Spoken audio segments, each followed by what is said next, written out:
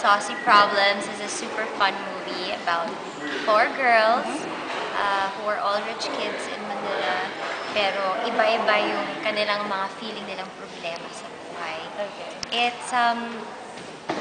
It's a comedy. It's just a fun chick flick for everyone to enjoy this Christmas. Hindi naman sila ma-stress sa Christmas rush. Okay. Can you tell us more about your role in the movie? I play the role of Danielle. Ako dito yung anak ng isang politiko na naghihirap na yung pamilya. So ako yung pretending to be Sosy. Okay. Ganon. So actually yung story ni Danielle, siya yung may pinaka-totoong struggle sa buhay. The other girls kasi yung parang, mga simpleng problema lang nila. Like, I don't know what to wear today. I have so many clothes. Mga ganun. Pero si Danielle, yung mga problema niya talaga, makukulong na yung tatay niya dahil wala ng pera. Yung mga ganun. So she's just trying to find ways kung paano maaahon sa hirap yung family niya while keeping up with her friends.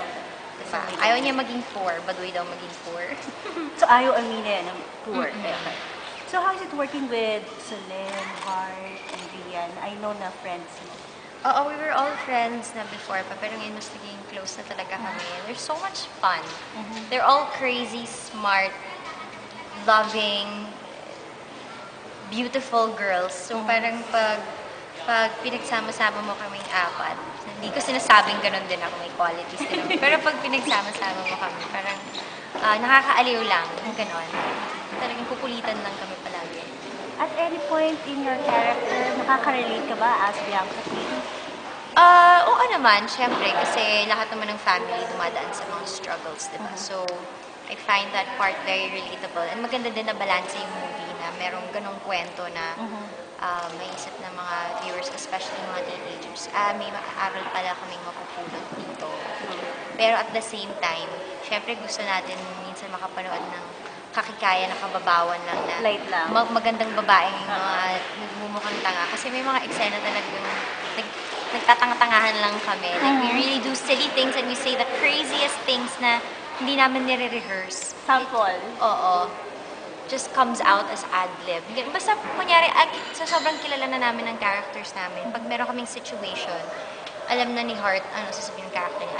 Alam na ni Solen ko na sasabihin ng character niya.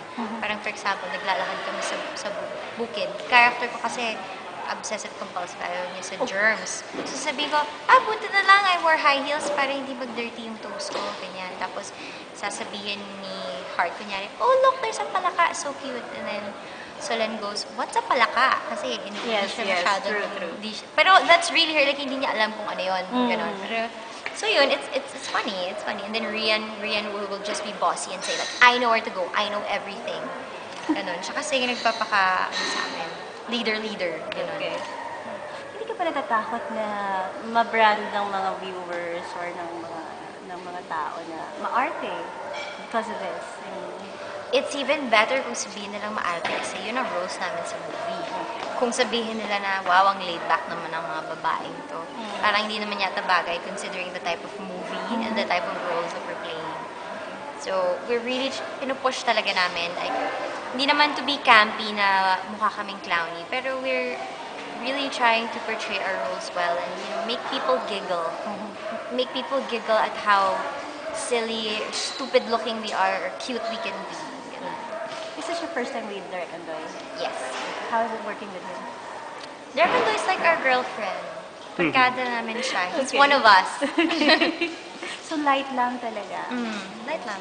Kapuso, abangan niyo po ang Saucy Problems ngayong December 25. Yan, isa po yung entry sa Metro Manila Film Fest this year. Sana po supportahan niyo lahat ng pelikula, but most especially, Saucy Problems.